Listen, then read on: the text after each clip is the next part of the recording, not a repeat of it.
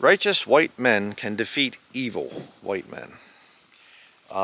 Speaking historically here, if you study through history, you will see that there have been some very evil white rulers, some very evil dictators and kings and whatever else. And you will also see that there have been some very righteous white men. And as a white man, I get really sick and tired of hearing people saying that whites have done so much evil, and they'll focus on the Hitlers and guys like that, and they'll say, oh, see, look at the evil that these guys have done. That means all white people are evil. Well, that's a stupid racist type of a thing to say, and not at all backed up by science and history and reality. But, you know, when people get their education completely from the internet, you know, there's no telling what kind of stupid nonsense they'll fall for. But the one thing I have seen in my studies down through the years has been that to preserve liberty, there have been some great white men that have come up with, you know, standards of law. The Magna Carta and the what's the thing I just heard, King Alfred, you know, the great, not Alexander the Great, but Alfred the Great. And the dooms of something or other, you know, and they're taking things from Scripture and they're making it into law. And the thing of British common law and, you know, all of these different things.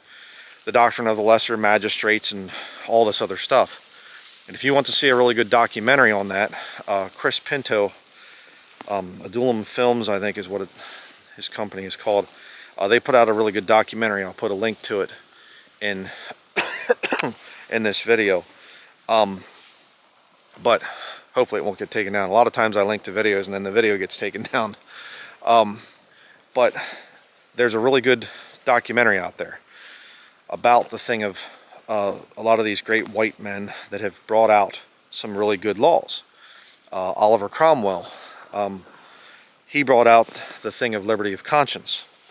And, you know, he believed in the thing of that all men should be accountable to the laws of God and to the Bible, and that you have liberty of conscience. You are allowed to believe what you want, as long as you're not trying to destroy other people or whatever else. So the freedom that we have isn't just automatically, it just showed up.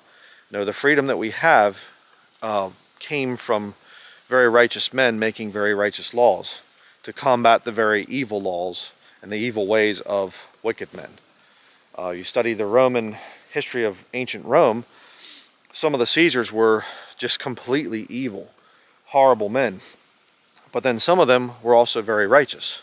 They were very good men in terms of making right laws. I'm not saying that they were saved. I'm saying that they had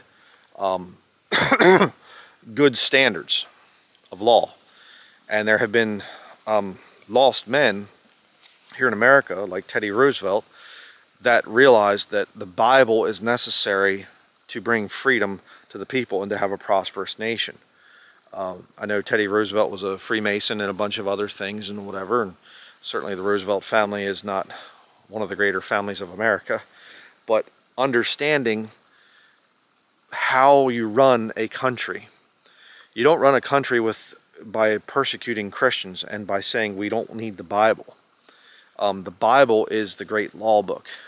And even if you're an atheist, you have to understand you cannot just say there is no God, there are no moral standards, there's no anything. We're just going to remove that from society. Okay? You know, oh, religion is the opiate of the masses. Okay, well then give the masses some opiates. It will help them.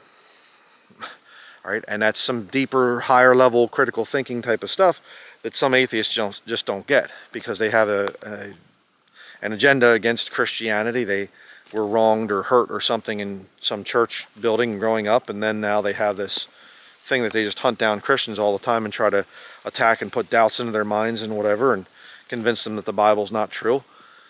That's folly. That's foolish. And if you are of a higher intellect, you will have to understand religion has a place in a good society. You have to understand that. And of course, how do you determine that? Well, just research. Look at history, study history.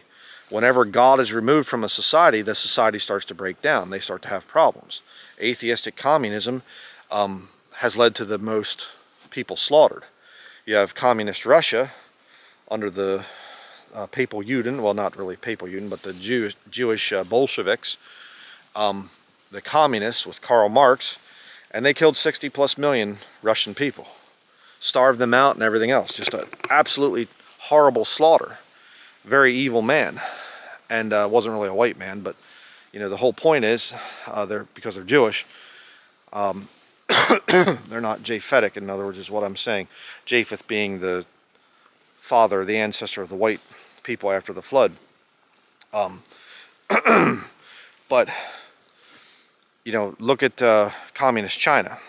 Communist China, again, over 100 million people killed, slaughtered by their own government.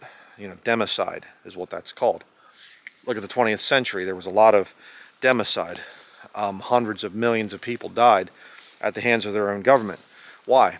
Because the people in power didn't think very highly of the Bible. That's a problem. You need to have scripture there.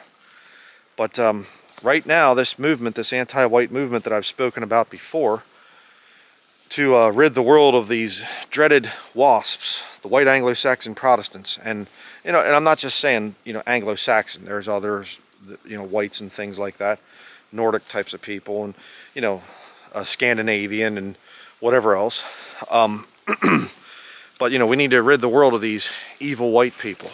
That's foolish. That's very foolish. It should definitely not be that way. I'm going to read scripture here to kind of back up my point. If you know the book of Acts, you understand that the Apostle Paul, as a Jewish man, he was put on trial. Acts chapter 28, verse 17, it says, and it came to pass that after 3 days Paul called the chief of the Jews together, and when they were come together, he said unto them, Men and brethren, though I have committed nothing against the people or customs of our fathers, yet was I delivered prisoner from Jerusalem. He was wrongly charged, in other words. Not a just criminal thing that he had done. Into the hands of the Romans. Okay, he was delivered prisoner into the hands of the Romans, who, when they had examined me, would have let me go because there was no cause of death in me. Was the Roman system a just system? Yes. Yes, it was. Verse 19.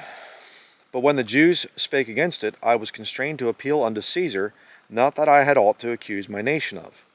For this cause, therefore, have I called for you to see you and to speak with you, because that for the hope of Israel I am bound with this chain. The hope of Israel is their Jewish Messiah, to have the king reigning on the earth, a true righteous king, God manifest in the flesh, not a mortal man. Okay, the modern Talmudic Jews are teaching that their Messiah is going to be just a regular mortal man. Well, that's nonsense. That defies lots of scriptures, a whole lot of scriptures. No, it's going to be the Son of God that comes, not a mortal man. But until Jesus is ruling and reigning physically on the earth, which will happen, the premillennial coming of Jesus Christ, which I have proved in multiple studies. I mean, just read Revelation chapter 20 when it actually happens. There's no question. Jesus is ruling and reigning on the earth, and his servants rule and reign with him. But until that comes, until that day comes, we need to have righteous standards. There needs to be, you know, laws and rules to preserve people's liberties. And historically, you look who created those laws, who implemented those laws. It was righteous white men. And like I said, even the one Caesar, I forget which one it was, the Emperor of Rome. And but he prided himself in the thing of having just laws. And he, under his authority, he protected the Christians. Wasn't a Christian himself, but he said these people have a right. They have a right to believe what they want to believe. They're not a problem. They're good people. They work hard and whatever else. And that's as it should be.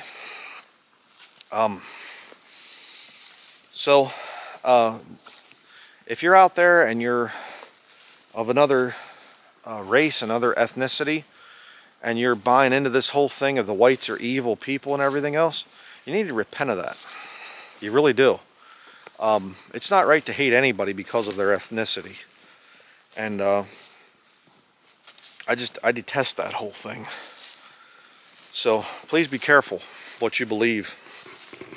If you see this anti-white stuff, you better run from it. It's very evil. So that will be it. And we'll see you in upcoming videos. As always, thank you for watching.